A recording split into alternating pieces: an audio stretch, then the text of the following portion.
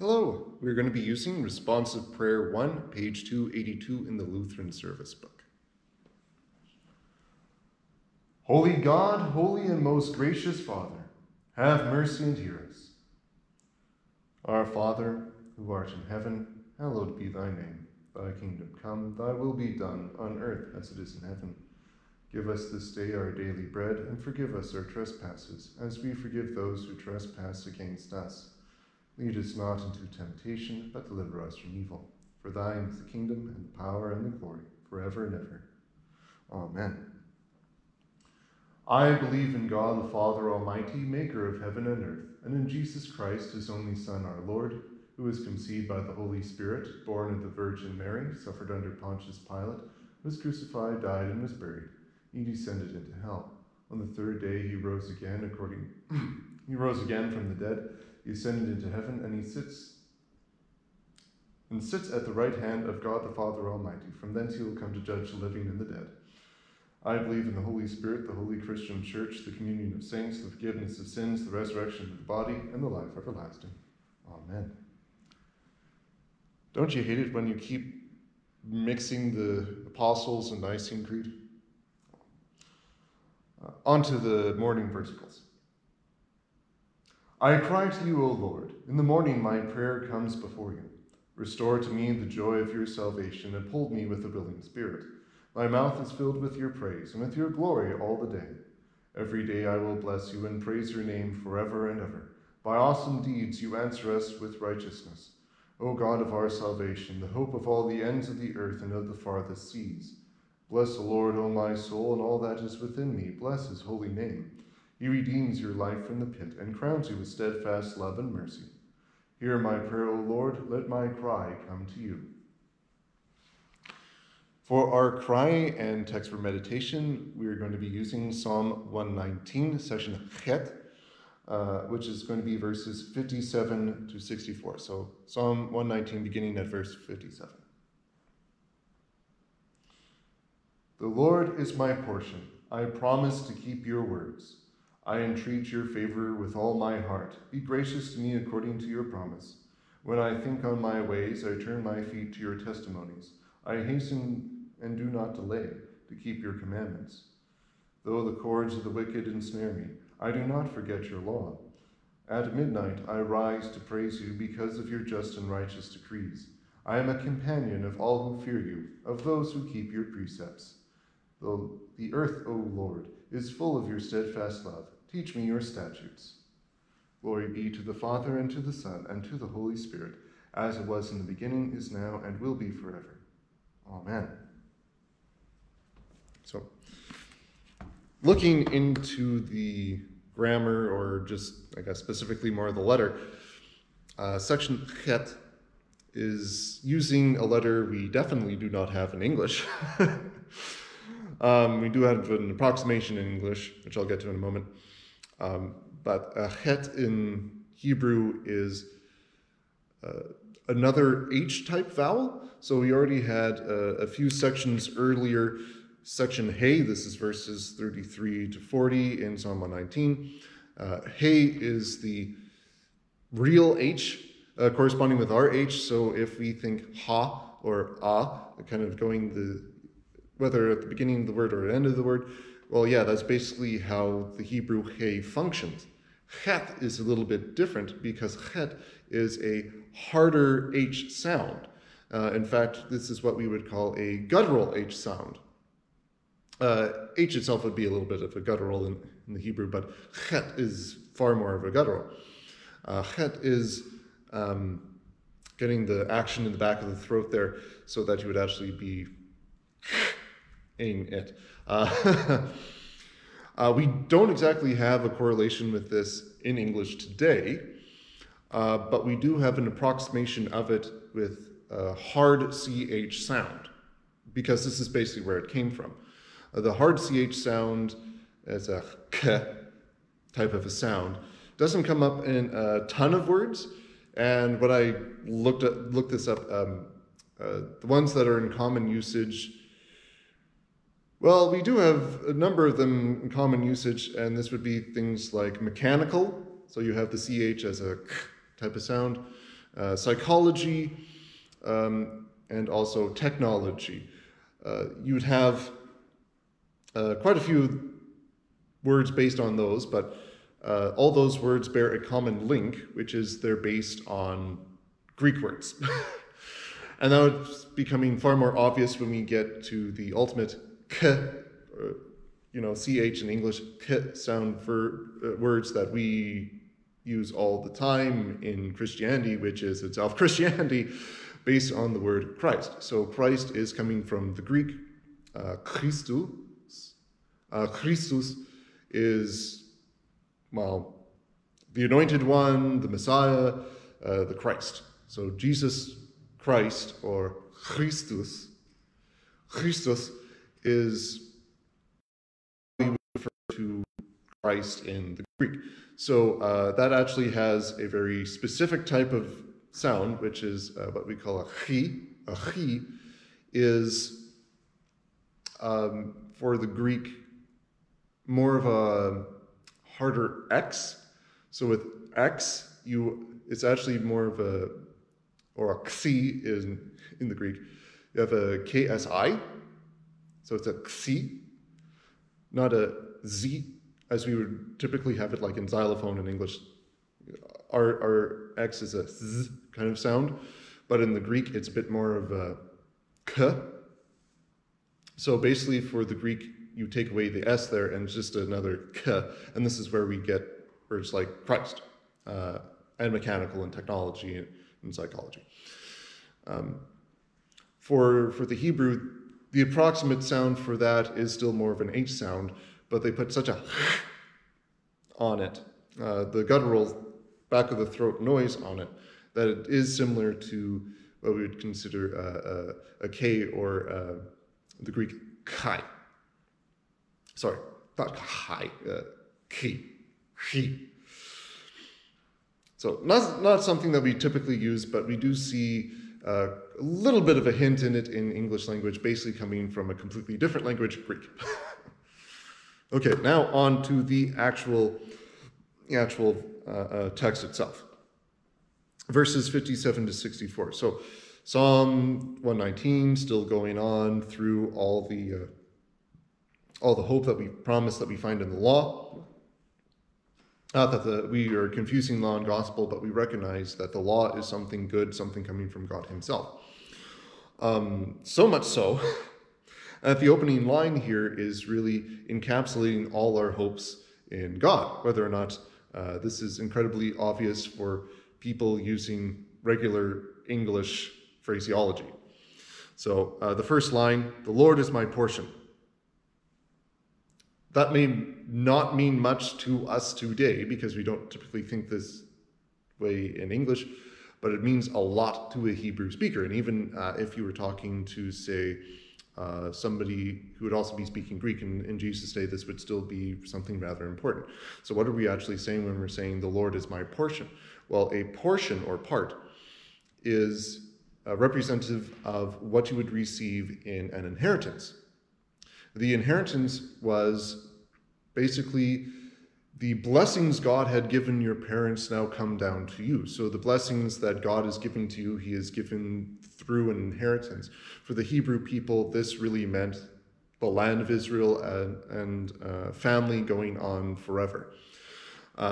So with the Hebrew people, this is something extremely important because this is how you enter into eternity in this world, is basically that all your hard work, all your property is going on to future generations, and those future generations themselves, which is also your inheritance from God, they would be continuing these things on forever. So all your life had meaning because it is brought out of the scope of just your life and brought into the scope of eternity, which is not necessarily how we phrase things in English. We don't necessarily call an inheritance a part or a portion, nor do we have a huge idea of what an inheritance actually allows or means beyond simply, oh yay, we get some extra stuff to use in this world. The inheritance for the Hebrews is basically your life. This is what your parents, going all the way back to Adam and Eve, basically. This is what they're giving to you so that you may actually have it, possess it, and employ it for not only yourself, but for everyone who's coming after you. So this is a connection with God in the scope of eternity. This is a connection with all your family members. This is also something in the scope of a little bit broader the world. Although for most Israelites, they're going to conceive of the inheritance as being simply the land of Israel, because that's the inheritance they were given by God. But even so, this still has implications for the world, because as you'll find in many prophecies talking about the end times, where you have the new heavens, new earth, quite a few of the prophets, especially Isaiah, he's talking about this in a number of different prophecies, is that once there's finally peace in land, Israel is restored basically to Garden of Eden status. All the nations will look towards the land of Israel, and all will flock towards Israel and bring their wealth into Israel, so that Israel will be the wealthiest of all in the new heavens, new earth. For us, this basically means that everybody's looking forward to the new Israel, where God's heavenly city comes down from the heavens and actually opens up eternity there in front of us, because this is where Jesus will dwell among us. So we're always looking forward to Jesus Christ fulfilling us in terms of inheritance. So for us as Christians, how do we actually understand an inheritance? Well, we wouldn't necessarily tie this with land so much, nor would we necessarily tie this in with family, although these things are incredible blessings from God, that God does give us everything that we need in this world, especially when we pray for our daily bread. This is what we're thinking of. Part of our daily bread is also our property, our possessions, which we hope will actually continue on to future generations. And beyond this, also our blessings would definitely be our families. So it's not like we're completely divorced from the concept of the inheritance being in that, but as Christians, we see the true inheritance being eternal life in our Lord Jesus Christ. So we're not necessarily narrowing the focus to things of this world, like sometimes inheritance was narrowed in the mindscape of ancient Israelites, where they're looking to the land of Israel and their families. But we're also bringing this out beyond that to the spiritual realm, to eternal life, the life to come. So for us as Christians, we're looking for eternal life. We're looking for the eternal possession of the heavens in the future, the heavens on earth in the future as well. We're also looking forward to the possession of Jesus Christ there in our midst. We're looking forward to a complete sinlessness of the flesh, that we no longer will be bound to sinful flesh. Original sin will be completely freed and away from this. So our inheritance as Christians is also forgiveness. And basically every blessing that is promised in Christ, you can think of, yes, this is part of your inheritance.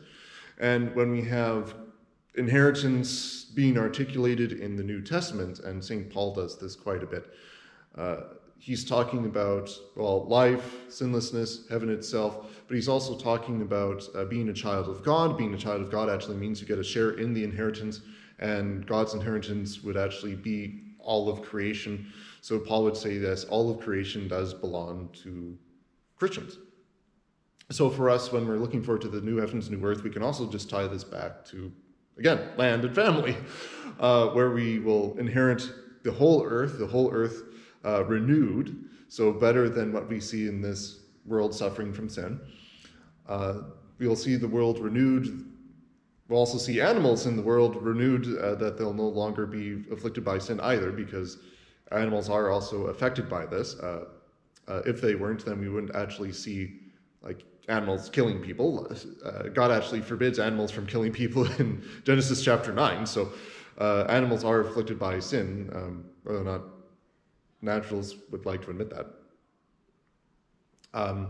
So animals restored, the land will be restored, and also in general, just the creation will be given to us. So when we're looking at the Lord is my portion, we're looking towards the whole of the heavenly inheritance that we're promised in God. And that's just the first line in this section of the psalm. The psalm is saying the Lord is my portion is really looking forward to not only the inheritance in this world, looking forward to the blessings God gives us in this life, but the life to come. So God is also our inheritance. This is made manifest in Jesus Christ, who makes us co-inheritors with him, so that when Jesus inherits all things, Jesus, after his resurrection, says,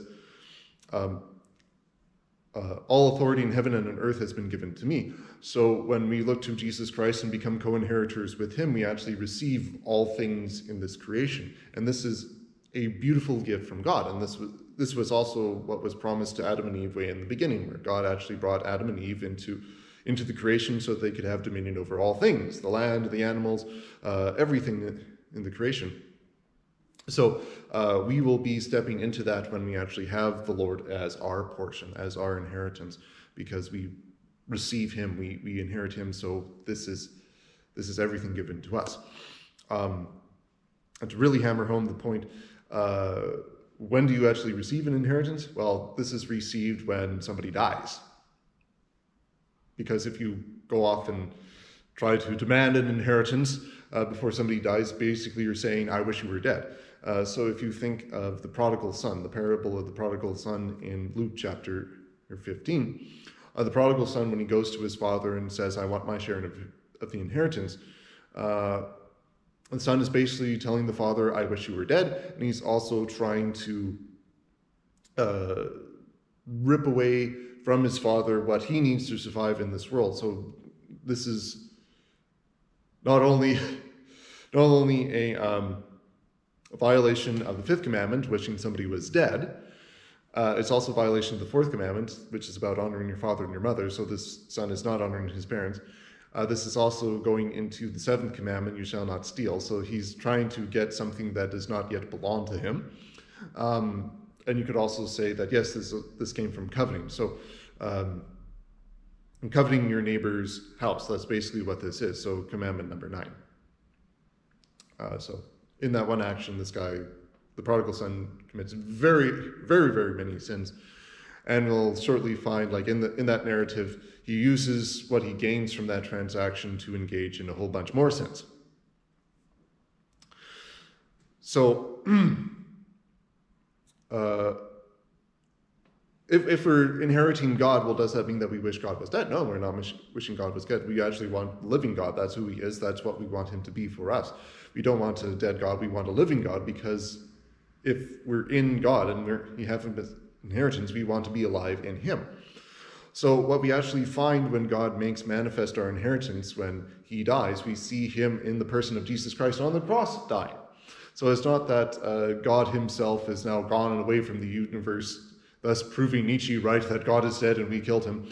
What we actually see is Jesus Christ dying on the cross, as he himself is fully God. So we see God dying upon the cross. And when he rises from the dead, we actually see him come into the fullness of the inheritance of the creation, because we see that God has died, yet Jesus Christ receives all of creation after the resurrection. Again, Jesus Christ says in Matthew chapter 28, all authority in heaven and earth has been given to me. So Christ is the dutiful son. He's not the prodigal son who demands inheritance before the timely demise of his father. Jesus is the one who inherits all things, as the one who receives these by a proper last will and testament, which is made manifest at the cross. So Jesus Christ died to receive all things, and when he rose up from the dead, he actually received all of this. So those of us who join with Christ in faith join into his resurrection and have the promise of life, love, and everything else from God. Yes, we have become co-inheritors, and we actually receive all these things as an inheritance, as children of the Heavenly Father. So you can see right at the beginning, verse 57a, the Lord is my portion. There's a lot to be said about this one little phrase, just because this brings together a lot of what it means to be saved in Christ. It's not as emphasized as much anymore, just because it's not part of our culture, but the theme of inheritance as an understanding of salvation, because there's different metaphors for salvation in the scriptures. Inheritance is one of them. this is one of the main themes that we don't necessarily talk about as much. Okay, second half of that verse. I promise to keep your words. So we can actually see, like, the Hebrew poetry comes in a bit of parallelism. So if we say the Lord is my portion, and the psalmist is saying, I promise to keep your words, reading this kind of in parallel, we're seeing that I promise to keep your words is actually participating in the inheritance, participating in God, actually being receiving the inheritance in our life now. Because if we're talking about blessings from God, do we receive blessings from God only on the last day when we're resurrected from the grave? No, we're actually receiving blessings from God right now. We can see all the worldly things. We can see food, drink, house, home, etc., etc. But we can also see through Christ that we are being given God's love. We are being given eternal life now. We are being given forgiveness. All the things that God promises to us through Christ we're receiving right now. So if we're talking about the Lord as our portion, well, we're actively receiving the inheritance as we live in this world. And this is why we promise to keep God's words. We promise to keep the Lord's word because this is us actively being in God. God is actively giving us his inheritance. So if we are in the Lord, we're actively being in God and using the inheritance for what he has called us to use it for, namely to serve our neighbor and serve him. Jesus Christ reduces the law of the Old Testament to love the Lord your God with all your heart, mind, soul, and strength. And the second greatest commandment being love your neighbor as yourself. So we're really talking about loving the Lord as the pinnacle of adhering to the word.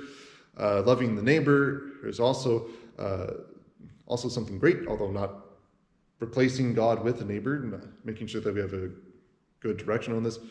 But if we're also saying love your neighbor as yourself, we're also saying, well, there needs to be some sort of self-care, that we're not allowing ourselves to fall into sin as we try to love the neighbor and try to love God, but we're actually taking care of ourselves too. We actually have some sort of self-love, and the self-love can easily get out of hand. But you should understand, well, who are you in light of Christ, and honor yourself that way.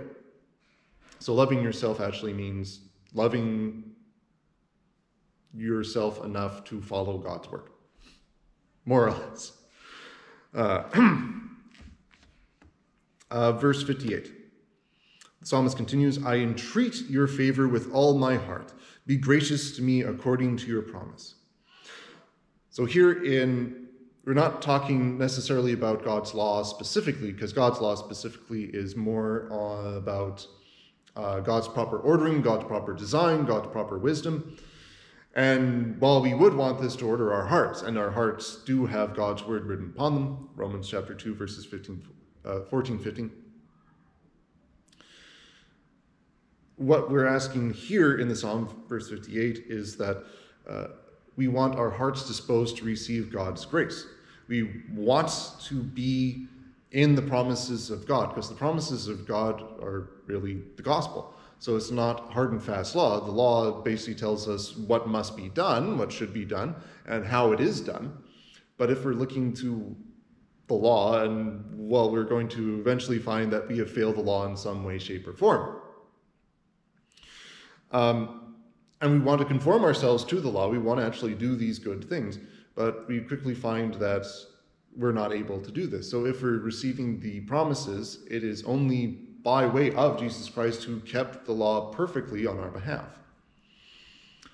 So we want to do these things. We want to be in all the promises of God, but we have to recognize that these things are promises. They're not laws. We're not entering into a contract with God, an inheritance contract with God, saying, oh, well, I will do X, Y, Z, and the Lord will give me all creation. No, we're not saying that. That's not what this inheritance is all about. In fact, we find that since we violated God's law, that if such a contract were to be made, and we can arguably say, yes, it is, because God had originally created Adam and Eve to receive all of creation. He said, and he told them that they had dominion over all things, be fruitful and multiply. So all the descendants of Adam and Eve, which means every last human being, should have dominion over all things of this world. But since humanity fell into sin, we no longer really have claim to that original, I don't want to say contract, but original ordering of the law. What we actually find is that when we are brought up in Christ, when our sins are forgiven and we're placed back into the original dominion, or at least inheritors of the original dominion, when all things are reordered and put back to the way they should be in the new heavens, new earth. This is a gracious promise to God. It is not based on our works, our will, but it's something that God does for us through Christ. So Christ is the one who has perfectly fulfilled the law on our behalf. We have done nothing to deserve this, and Christ is the one giving this to us as grace, something freely given, a gift. Verse 59. When I think on my ways, I turn my feet to your testimonies. So this is getting on what I was trying to say with, well, if we have God's law, then we should actually try to conform ourselves to God's law. So we recognize that our salvation, our inheritance, everything is tied through Jesus Christ our Lord, tied to the grace of God. But if we're also understanding ourselves as properly within God's creation, properly receiving the portion of God, properly trying to live out what God wanted us to live out in the Garden of Eden, we should actually direct our steps, direct our ways, make sure that we're doing what God wants us to do, because this is the good and proper ordering of the creation. If we were to do anything else, if we do anything less, then we would not be following God's will, but we'd just be doing our will, our deficient will, our sinful will. We would always want to do what is good, what is proper, and even people who are actively doing wicked things, they're trying to do what is good and proper more so for them. And quite a few people are following misunderstandings of what is good and proper. And to give you a really good example of that, LGBTQ issues. So people who are trying to champion LGBTQ issues and that position, what they're trying to do is they're trying to, or at least what they're nominally trying to do, is help their neighbors. They think that LGBTQ people are oppressed, so they're trying to make sure that this is front and center in people's minds so that these people aren't oppressed or discriminated. Now, is it actually right to do that? Well, according to God's word, well, LGBTQ philosophy is wrong and it's sinful, and we should not be engaging in these types of activities. So the whole position is oriented incorrectly, but people are trying to do this, to fulfill this incorrect path, because they think that it's good. Even people who are deliberately doing evil things and they know that they're doing evil things, let's say committing a robbery or murder, they're doing these things for themselves. So they're doing it because they think they can receive some sort of benefit from it, whatever it happens to be. So again, when you're sinning, you're trying to do what is good in a sense, but they're not actually good, because if you're doing something wrong, something sinful, then it is not of God. God is the very basic definition of what is good, because God brought all things into being to make them very good at the very beginning. Genesis 1, verse 31. So all things in the beginning were good. When they fall away from God's will, then that's when they become sinful. So if you're doing that which is against God's will, is by definition sin, not good. You always want to be doing good, and doing good would actually mean conforming to God's original plan for all things, the perfect creation at the very beginning. Verse 60, I hasten and do not delay to keep your commandments. So for us who are now in the promises of God in Christ Jesus, who are now mindful of what we should be doing in Christ Jesus, which is namely fulfillment of the law that we were supposed to do way back at the beginning of creation. We hasten and do not delay to keep God's commandments. We really want to do them because this is just natural to us. God's commandments are written on the heart. And so this is the natural language that we have. Grace is actually the foreign one that we had to get used to, that we actually can't perfectly fulfill God's commandments, and we actually need help from God, forgiveness from God, so that we may actually live in this world. But we want to do these things because they are by definition good. So we want to go out and do them without any delay, with any hesitation. Verse 61. Though the cords of the wicked ensnare me, I do not forget your law.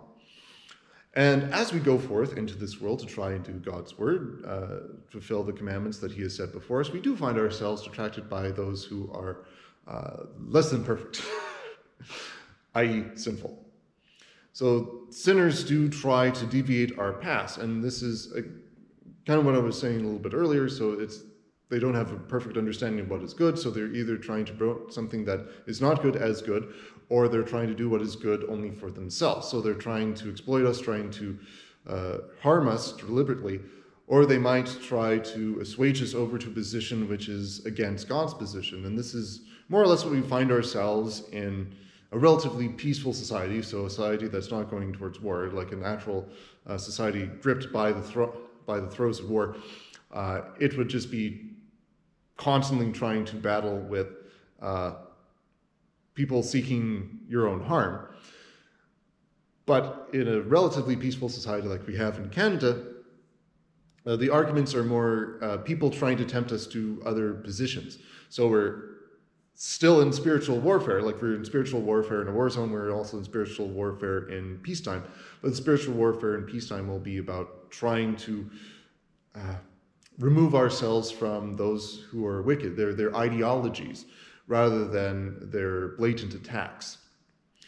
And if we find ourselves being sucked into these things, because these people do believe that they're doing good work, and they do believe that what they're doing is serving a good and noble cause, we might be sucked in by that kind of rhetoric that, yes, they think that they're doing good, but if we believe that they're doing good, then we'd be open to sinning in the same way that they're sinning, and that misinterpreting what they believe to be good as good, instead of actually seeing it as against God's will. Again, I'll reference LGBTQ position, because God has forbidden these types of activities, but it's not that God wants to reject the people. God loves the people. God wants the people to be cared for.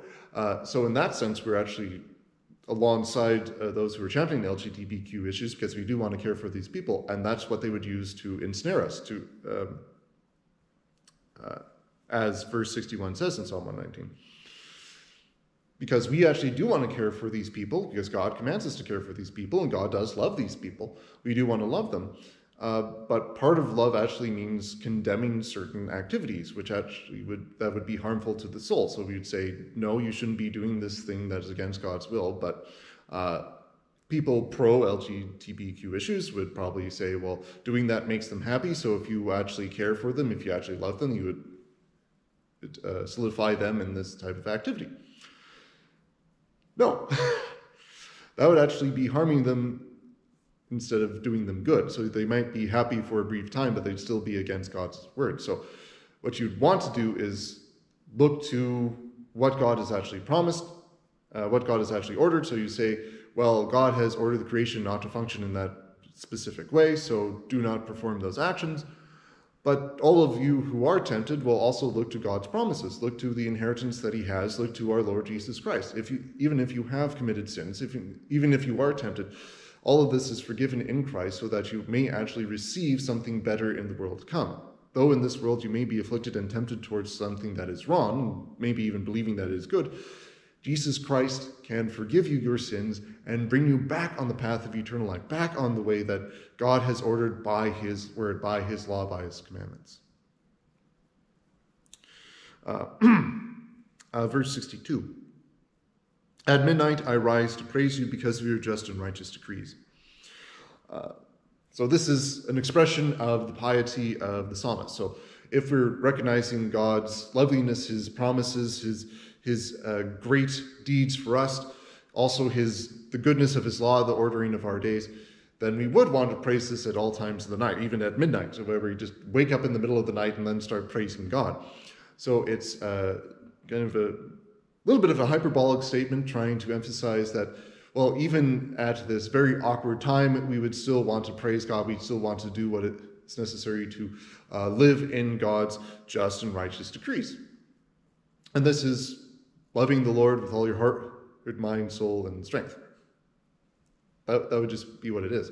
So for us as Christians, that might mean that we want to do this at midnight. It could also mean that we could do it at any time of the day, even the ones that are inconvenient, even the ones that might actually bring people against us. If we're praising God for giving us the just and righteous decree, do not commit homosexual acts, as God outlines in several passages in Scripture, Old Testament and New Testament, then that might draw a lot of flack from people in this world, but we still want to praise God even in that dire situation. Verse 63, I am a companion of all who fear you, of those who keep your precepts. Yeah. Even though the wicked in this world, those who are following after their own sins, their own desires, even though they may be against us, may lay traps for us, as the psalmist says, or if we're looking to some of the other psalms, they may even just outright attack us in various ways. We are still the companions of all those in the church. So if God has given us fulfillments of the gospel in our Lord Jesus Christ, all we need to do is look to Christ and see the whole Christian church on earth and in heaven united in his body. So if we're talking about the body of all believers, we're talking about the body of Christ. And we can look at the body of Christ and know that, yes, we are connected to all believers. All of us are connected together in faith through Christ. So if we are looking to our neighbor, we have to look at them through Christ, knowing that we are in the church, that we hold fellowship with all those who are in the faith. We know that we are not alone, even if we are opposed to the entire world. So we are companions with all those who fear him. Now, this gets tricky when we recognize that some people may actually be enticed by the ways of the world, or maybe even their own misguided precepts of what's going on in Scripture. So yes, we'll find some divisions in this world within the church. So I'm preaching as a Lutheran pastor. I'm not in fellowship with anybody who's not Lutheran. So that's a pretty clear division between me and the rest of the church. Would I say that they're all condemned? No, I would never say that they're all condemned, because if you're united in Christ by faith, then how can I condemn you? God has forgiven you all your sins, so I can't condemn you of any sin. I can just I can't condemn you of any sin that would remove you from Christ. I can, though, make judgments, proclaim judgments, saying that such and such actions are wrong, and you should be seeking forgiveness for such and such. And this would actually be related to doctrine. So if a Christian church was not having proper doctrine, I could say, well, this is wrong, you should actually be doing it this way. And even though I'm not saying that they're barred from Christ, I would be saying that they have done something wrong and are in need to reverse things so that they can be in proper ordered design that God has called his church to be in. So I'm a companion of them, but I'm a companion of them insofar as I am united to them in faith and need to love them by guiding them according to God's law and God's promises. Verse 64. The earth, O Lord, is full of your steadfast love. Teach me your statutes. So, to cap off this section, the psalmist is, again, bringing this back to creation. So I kind of wormed creation into the Lord is my portion, because the Lord has created all things, so all things the Lord has created are also our inheritance. But if we're just looking out at the inheritance, the earth, that which God has brought into being to be very good, even though it's tainted by sin at the moment, the earth, O Lord, is full of your steadfast love. because the world still exists. God has brought the creation forth to actually be good. So if we're looking to the creation, we're going to be seeing God work through it, giving us his love through it. This is our daily bread. This is him giving us what we need to live. So we recognize God loves us by giving us people and things in our lives that will actually sustain us and bring us forth into life, life in the flesh. We'll also see God loving us through more supernatural means, that is, loving us according to the gospel, proclamation of the law, giving of the word, giving of the sacraments for our spiritual good. So not only do we have things that sustain the body in this world, we have things that sustain the soul, because God is acting through things in this world to sustain our souls. So God is acting through the church. God is acting through where he has his word proclaimed, where the sacraments are given. The church is basically defined by God's word, God's sacraments, because that is where God is recognized by faith. So if we're all united to everybody in faith in Christ Jesus our Lord in the Christian church, then we're going to where faith is present, namely where the word and sacraments are given. If they're not given, if they're withheld, then these people are doing what God has not asked us to do, but in fact sinning against God by withholding the love and grace God provides to people through word and sacrament ministry. So if we're looking to the entirety of the earth, we're going to be seeing God act towards us through natural means, through supernatural means, and give us what we need to live forever. And in recognition of this, we say, O Lord, looking to the earth, ordered by God's word, ordered according to his law, we ask him, teach me your statutes. The final line of this section of the psalm. So we want God to teach us his statutes, so that now that we are in the promises of God, now that we recognize that we are in the promises of God, that we are in the inheritance of our Lord, what do we want to do? Of course we want to do exactly what God wants us to do. The one who has given us all things, we want to follow his will, which means doing the law. Amen. So we will conclude with prayer, with the morning prayer, page 283, and we'll also be praying Psalm 119, verses 57 to 64, section Cheth. I thank you, my heavenly Father, through Jesus Christ, your dear Son, that you have kept me this night from all harm and danger. And I pray that you would keep me this day also from sin and every evil, that all my doings in life may please you. For into your hands I commend myself, my body and soul, and all things. Let your holy angel be with me, that the evil foe may have no power over me. Amen. The Lord is my portion. I promise to keep your words.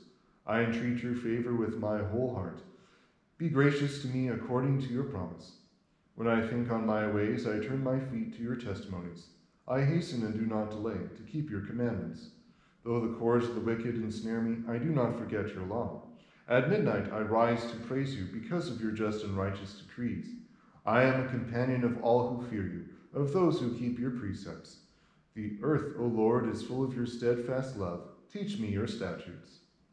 Glory be to the Father, and to the Son, and to the Holy Spirit, as it was in the beginning, is now, and will be forever. Amen. Let us bless the Lord.